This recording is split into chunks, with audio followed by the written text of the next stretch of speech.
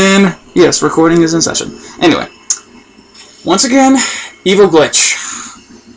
Wait, this drone just moved, but he did not move away. Why in the heck are they letting me stand on it? Okay, this is hilarious. But again, it's on Legendary and Halo. And this is the anniversary version because it's the only one that's really for the Xbox 360. Now, as you can tell, I'm on a Sentinel drone. It's doing absolutely nothing whatsoever. This is probably going to be the only time that it's going to be nice and quiet in this level. Anyway, this glitch is so weird, and I thank you for witnessing this. So it's not a whole... it's still annoying.